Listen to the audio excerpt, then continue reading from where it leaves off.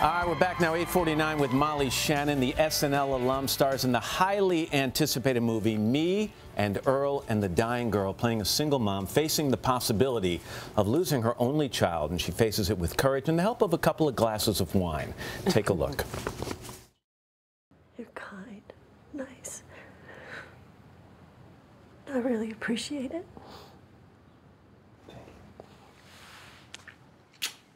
Good, good, good, good, good.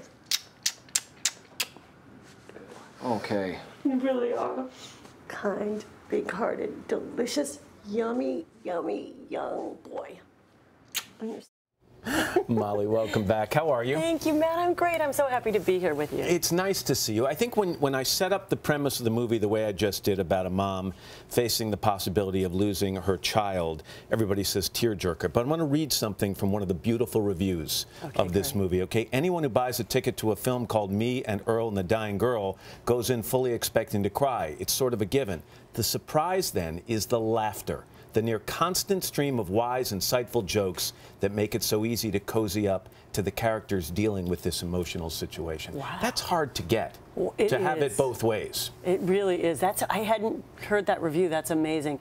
And it is true, because I think you sometimes need a break when something's emotional. It's always good to have a break where you can laugh to break up the kind of intensity. And our director, Alfonso Gomez-Rejon, did such a fine balance of, doing that. And the movie's getting incredible critical acclaim, but I think what you just talked about and what that review addresses is why audiences are resonating with audiences so much. That's great. I'm so proud to be a part of it, and it was so fun. And my character is hard because her daughter's sick, but yet she's coping by drinking a little too much Sauvignon Blanc. Right. But she does what she can do, to get through. So many times luck plays a role in success, and your involvement with this movie came about because kind of a chance encounter. It did. This was so funny. I was at a yogurt store in my neighborhood with my kids, and the director, Alfonso, was with his sister also getting yogurt.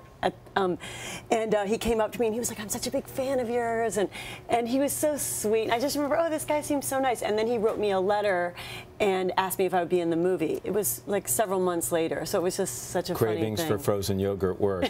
Yeah. You're a great one for creating characters, not only dramatic roles like this one, but obviously very funny characters. And you tell a story about your SNL days, about Mary Catherine Gallagher, how she almost never happened. It's so true. What happened? Well, it was funny. When you're first putting a sketch on, I don't know if they knew exactly what it was going to be physically, because you try the sketches out by reading them at the table, and I read it, and they were like, okay, yeah, and then when it was time to rehearse the show, you rehearse all the sketches on Saturday before the show, and they put mine way at the bottom, which usually those are the sketches that don't make it, and I'm thinking, I don't think they understand what it's going to be, so I never even got a chance to rehearse it before the live show. They're like, sorry, it's dinner break, you'll just have to rehearse it on your own. And then I was like, I gotta show them what this is. So for the live show, it was the last sketch of the night.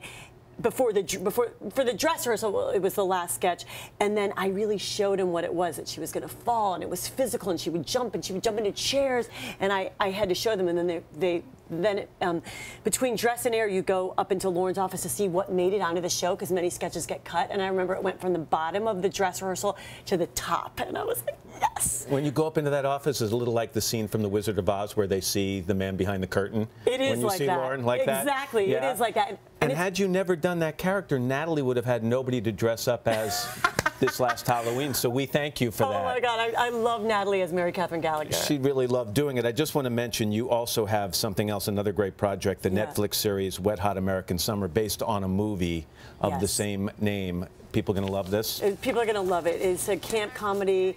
It's a prequel to the original movie, and it's great. David Wayne and Michael Showalter wrote it. It's a lot of great episodes, and they reunited the whole cast. Paul Rudd, Janine Garofalo, Amy Poehler. It was fantastic. Bradley Cooper. Things going well for you right now. Thank you, They really Matt. are. It's terrific to see you. Thank you. I'm so happy to see you, too. Always good to have you back. Me and Earl and the Dying Girl opens in select theaters this coming Friday. Hello, Today fans. Thanks for checking out our YouTube channel. Subscribe by clicking that button down there and click on any of the videos over here. to watch the latest interviews, show highlights, and digital exclusives.